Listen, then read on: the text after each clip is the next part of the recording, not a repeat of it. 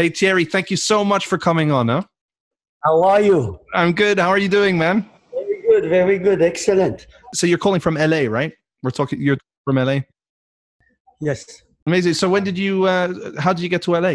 My father had two brothers that was living in LA, and when I was 15 and a half, they decided to uh, to apply to become a citizen, and when I was 15, they got approved, and I had to leave. Like I had to. And it's funny the way that I live. I took a train to London, and from London we took a boat. We did this whole trip that normally you just get in a plane and you get there. I met you at the museum in Switzerland. Was it a couple of years ago? Yes. Very briefly, where there's a big painting of yours. There's a big Charlie. Yes, always I try to do big. I want to do always big because I love so much that I want to give. And for me, everything, it's like a kid and a little world. He wants always something bigger than himself. So when I met you that time at the museum, we met, and I'm kind of like, I'm looking at you. I'm like, I know this guy from somewhere, and I realized it's from the movie, which I'm sure you hear all the time. But Exit Through the Gift Shop, which if no one's checked it out, they need to check it out because it's a really great documentary. For you, would you consider that was like your turning point in your career, so to speak? Was that a big moment for you when that film came out? I feel that it's a big change, that's for sure, because from being known little part in the world, and overnight people knows you from every country in the world. I can see that because it's such a fantastic documentary, and I mean, obviously it's associated with Banksy, but I mean the main person in the film is you. I mean, yeah. It's the train who brings everybody together. One of the things as well that I remember is that when we watched it, everyone was kind of talking about how they thought that maybe you were a creation from Banksy himself. It's like there is so many different ways. Anybody who sees this movie has a different opinion of anything they see. So when you hear, is it a piece of Banksy? Is it Banksy himself?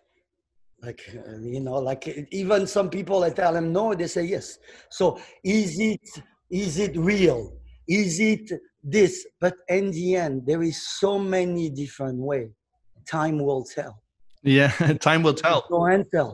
There is no answer of anything now, but time will tell you. Okay, that's interesting. That's the best answer that I can give you on something that how we can really like do something in life and you think you know something, but what I know that you don't know. Okay, well then there you go. Suspense. Exactly. The suspense, it's more enjoyable than tell you an answer that it's finished, you out of it. The suspense makes you live longer. No, I completely agree. You multiply, you trying to figure it out, and it's like that. It's a movie kind of way of a big question mark. Yeah. No, it's anybody has his own answer. Do you see a lot of changes in the way that street art was back then to how it is now? Has it changed? I think it doesn't stop. It's an evolution. It's the movie, the Banksy movie, kind of opened eyes to the whole world about something that existed but wasn't really seen it. Mm-hmm. And today it's growing. It's just growing every day. It's like we plant seed, and there is giant tree that started long time before that. We thinking about the street art. It's always been there, but it's another way. It's another, now it's growing not only in one country, but every country in the world. I'm gonna go somewhere because there is so much noise. No, go for it. I get concentrate. Is that better for you? Yeah, no, it's just people talking and everything, and I don't hear. Here's a question for you. How would you describe your art to someone that hasn't seen it yet? I feel like what's my art? It's part of my heart. You know, it's something that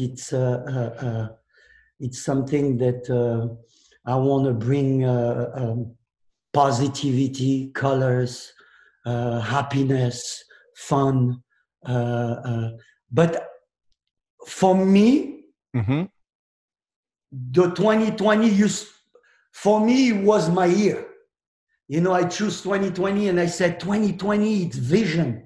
You know, when you have good vision, it's 2020. And 6 months later, I said, I didn't see it coming. Corona, riot, this, you know, and the end of it, it was like, what's going on, you know? But I feel like with this year, I'm going to come out again. Oh, really? Okay, that's interesting. 10 years later, I'm just going to go and do another hit. But to say about the art and everything, it's about positivity, love, colors, and happiness. Okay, nice. Because I was going to say, I mean, the mantra you use all the time is "life is beautiful." Yeah, because it's kind of the sentence that is my mantra. Because every day is beautiful. Every day is a life. One day, one life. Every day you live a life because you don't know when it's going to stop. You don't know if it's going to be in 10 minutes or in 5 hours or in 30 years or in 70 years. You don't know. So time is so important that you have to appreciate that life is beautiful. Life is beautiful every day for everyone. Even if somebody's have problems or something, but there is a beautiful on everything. You just have to find and to be thankful for what you have. That's a very passionate answer. I told you it's my motto of life. This is what breaks everything for me because even if it's raining, I'm flat tired, I'm breaking my leg, I'm just gonna smile of it one moment. Even if I cry, I'm gonna say life is beautiful. So you use a lot of cultural icons from the past in your art. So you have like Marilyn Monroe, from what I remember. I have everyone. Jimi Hendrix, Miles Davis, Albert Einstein. You mix them a lot with like the modern people like Madonna and Kate Moss, right? Yeah, kind of. No, it could be a mix, but I do a lot of pop culture. I see. You know, people who, and for me, it's just to show you that many people is just the same of you and me. Like when I think of Charlie Chaplin, people think of a guy who's making a movie. You know, like he's a tramp. C'est un charlot. You know, he's a tramp. But Charlie Chaplin for me is a writer. He's a musician.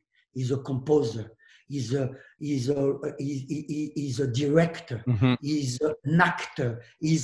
How can you do all this? He's a pianist. He's a violinist.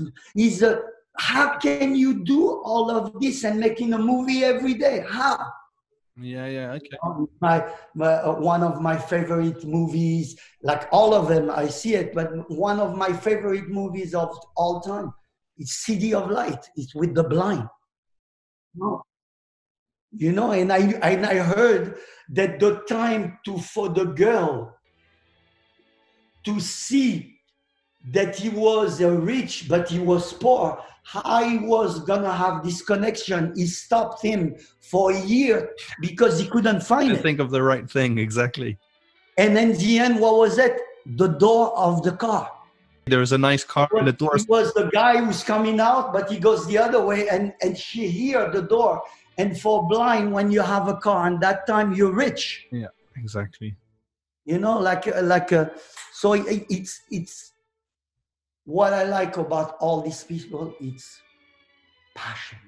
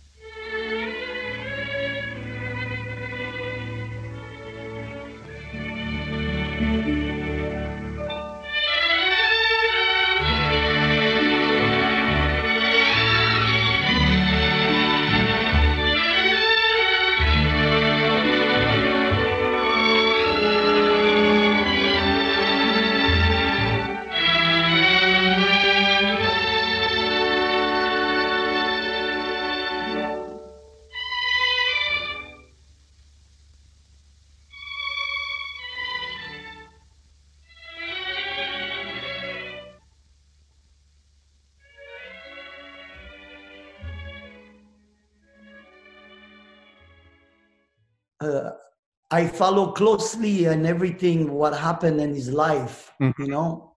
And it's not that I know every detail, but one moment he got deported. Yeah. And I said, you know what? He got blessed.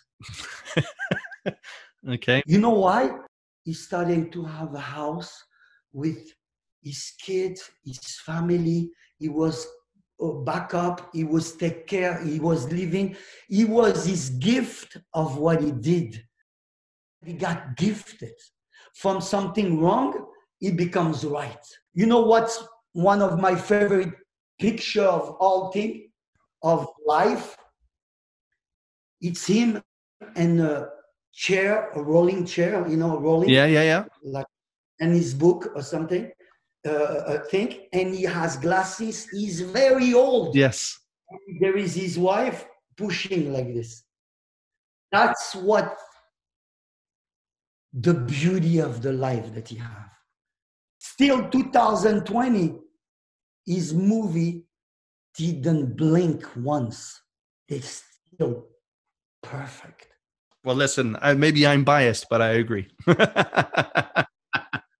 How did you first hear of him? Because when you end up on TV, I live in Europe, I grew up, and when you start watching that you're a kid and you're watching a black and white film and you see him like funny and things like this, it's something that goes straight to your heart. Mm-hmm. There is so much truth and so much force and so much power and so powerful that you get dragged. Exactly. There is no, it can be Indian, it can be Korean, it can be American, it can be French, it can be, you know why? Because the silence, it's every language. Albert Einstein and Charlie Chaplin, it's two people that I have around me. Both of them did the same to me. Yeah, of course. They live in that time. Me, I have picture of your father that he is with Einstein many times. You know, Albert Einstein and him together.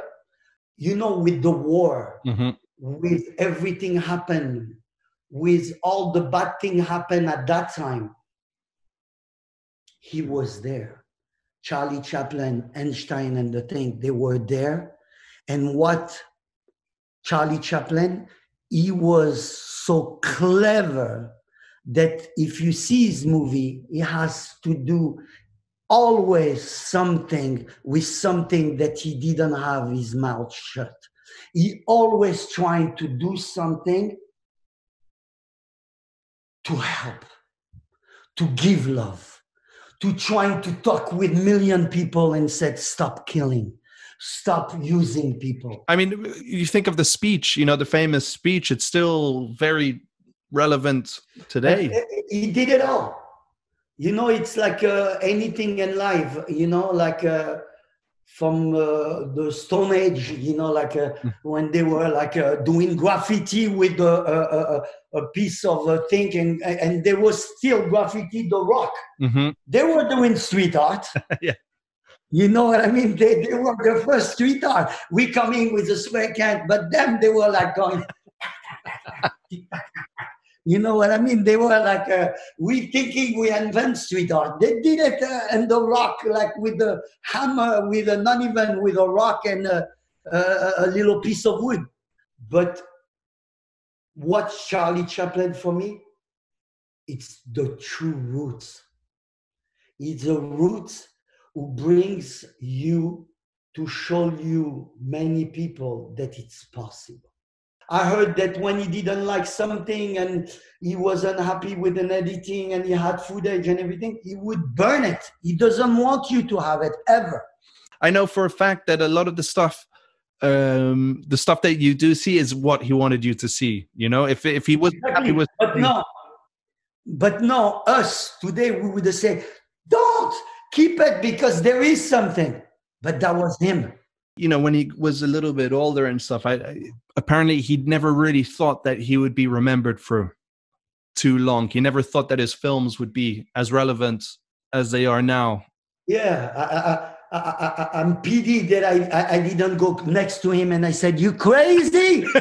You're going to be remembered for, I'll sign a paper to you another 10,000 years. Even if he goes and a lot of moving will disappear, not him. Yeah. He will never disappear. You know why?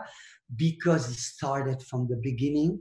He is Hollywood. He started Hollywood. You understand? He started Hollywood. And like I said, even a Martian upstairs that doesn't understand any language, they will understand his language. When you see the kid, you go the thing he brings the biberon, he takes the thing he puts. Who does that? You cannot do. You cannot. You can copy, but you'll never be the original. Yeah. Charlie Chaplin is a legend. He's not even a legend. He's a gift. He's a gift. He was a gift in this world. And he will always be in this world. And 1,000 years from now, he will be there. I hope so. But me, I don't hope. I know. Okay. There is the pyramid. Mm-hmm. You know? There is in Italy all these monuments. They're not going to go away. They didn't go away for already 1,000 years. They're here. And Charlie Chaplin is a monument. Oh, hold on. Yeah, okay, I'm holding. You like a piano now. Okay, hold on. Let me see. Let me see what's going on. You can hear me, okay? Yes. Perfect. So tell me, you have anything coming up? Any new projects? I took a museum. Oh, you did? I'm going to do my first museum. I mean, I did couple, but not alone. Okay, but with your art or? With my heart. Okay. Not only my art, but my heart. Okay. Or whatever that's follow me and things like this. When this is all over, I'm going to come to LA, and you have to show me. I want you to take me around, at least your studio or something, because it looks. Yes, no problem. Look. This I did it 30 years ago. Okay. I made a sculpture of Charlie Chaplin. That was one of my first. Oh, you did? Okay, but he was yeah. And last year I bought the company, but he was a kind of funny man.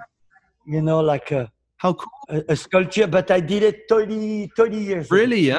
And he's still there. Yeah.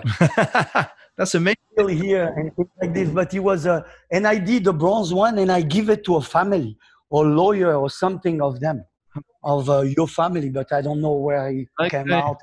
You know, we don't know. It's like Bob Marley, Charlie Chaplin. He has kids everywhere. It's a big family. You know, like Bob Marley, every time I see somebody, he said, "Oh, I'm his son." Again? How many? It was like that. I know. You're right. Even your face, I can see. You know, you have a resemblance of him. Yeah, we all have very, very strong genes. Yeah, that's what I saw when I went to the museum. Everyone had something. You know, he lived, even with this, he left his mark. You know, he left his mark. No, Thierry, thank you so much. Yeah, whatever it is, and continue and continue doing what you're doing, and always do what you love. I will, I promise. And that's why life is beautiful. Exactly. That's me who came up and said, life is beautiful. What a great way to finish. Listen, hey, take care. Be safe. Thank you. Bye-bye. Okay, bye.